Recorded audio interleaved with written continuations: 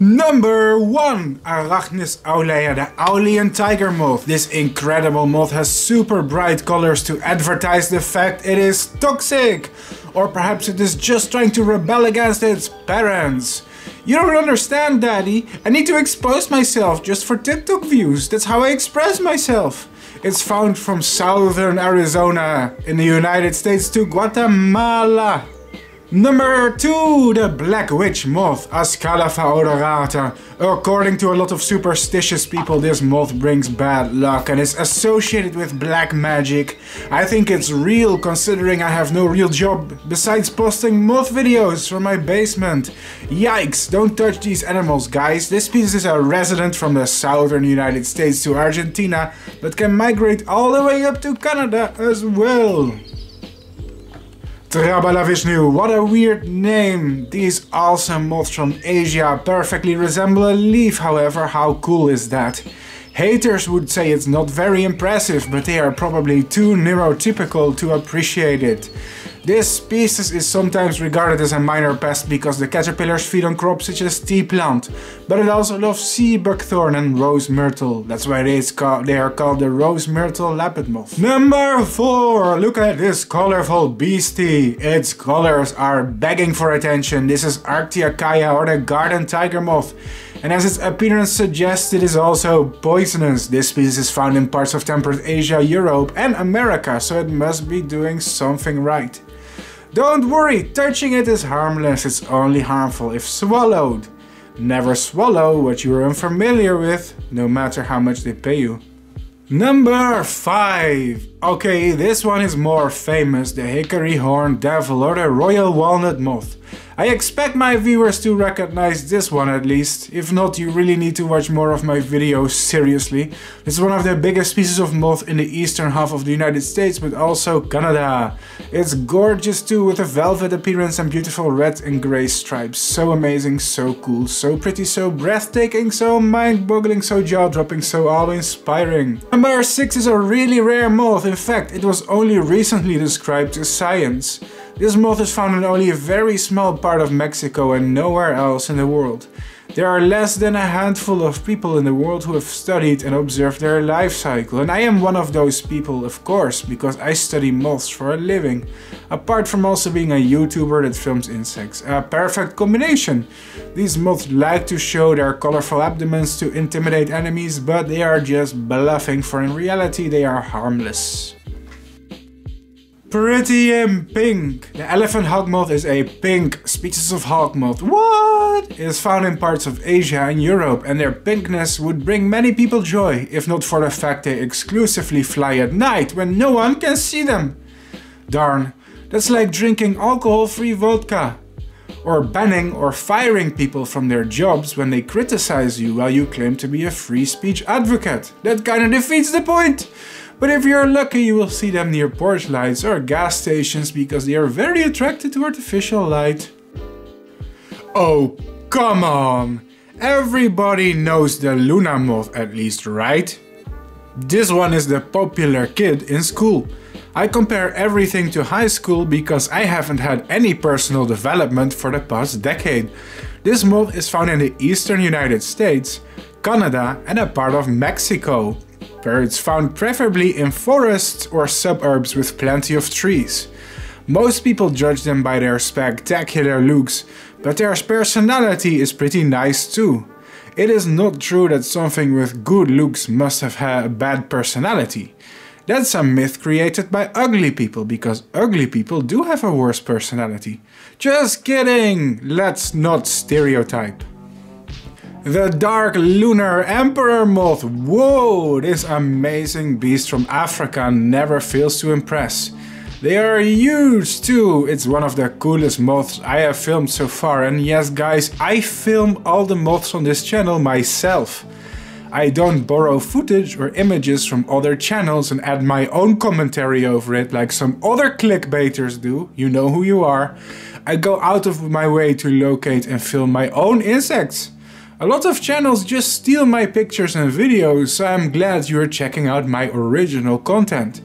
These moths are found in the rainforest of some African countries.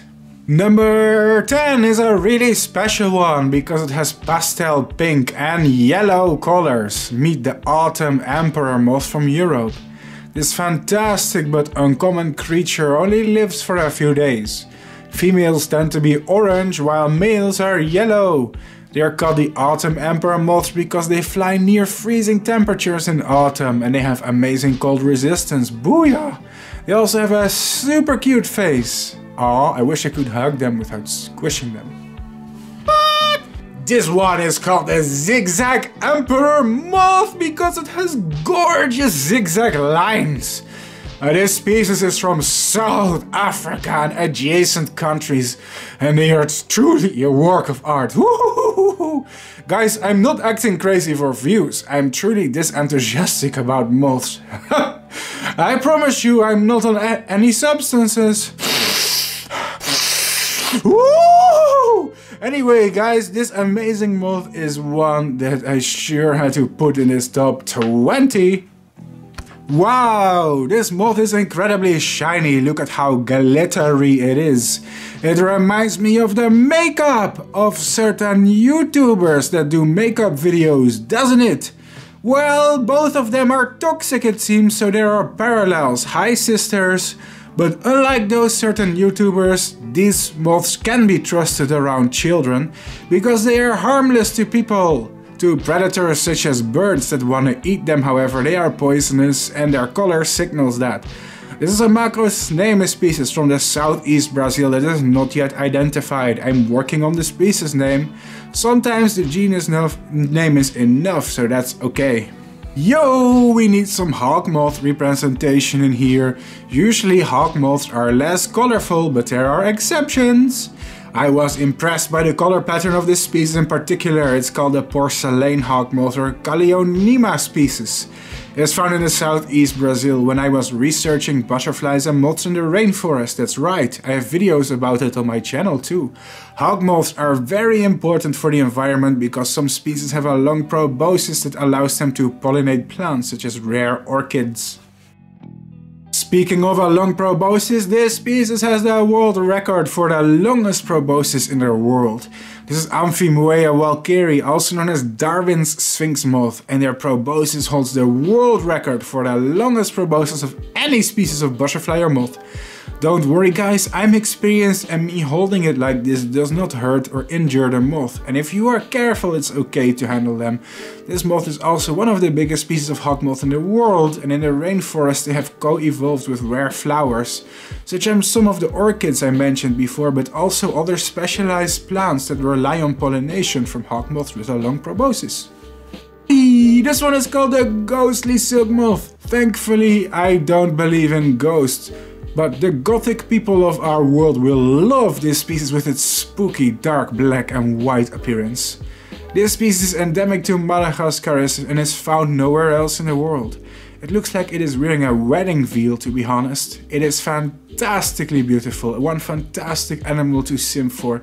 Wow, wow, wow, wow, wow, wow, wow, wow.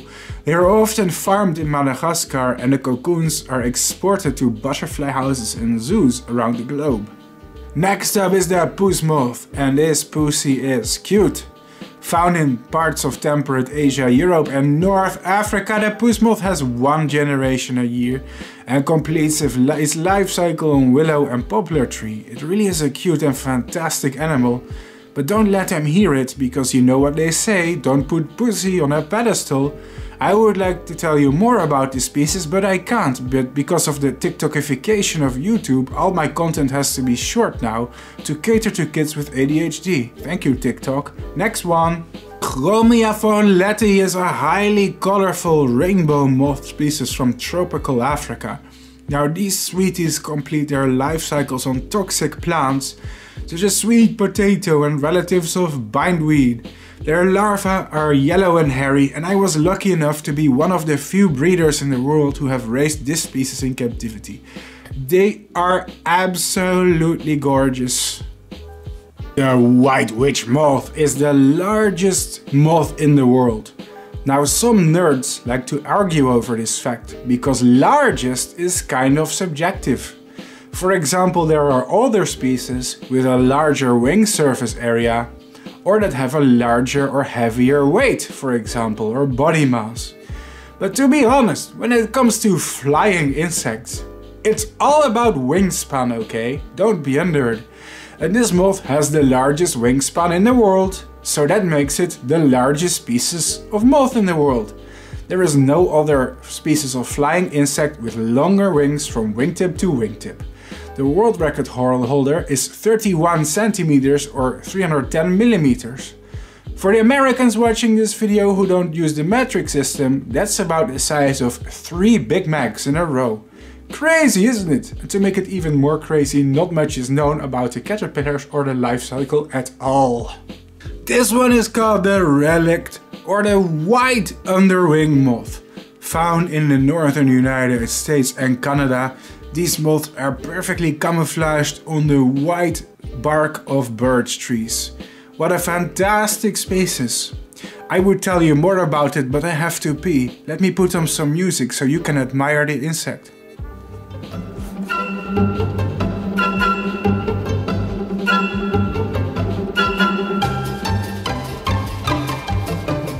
Yo!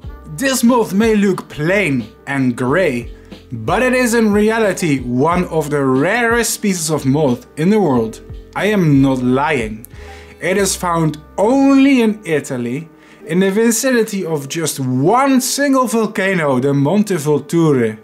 This species is endemic to a small area, smaller than 50 square kilometers, which in all honesty makes it one of the rarest moth species in the entire world and one of the rarest animals in Europe.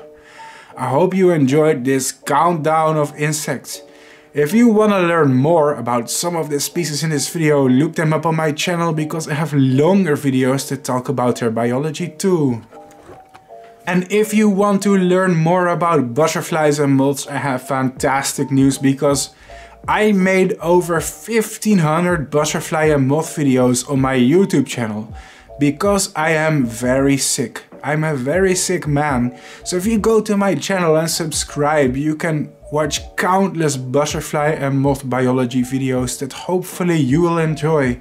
Even though some of them are really silly, I do work hard on them and it is a lot of effort to film all these insects myself.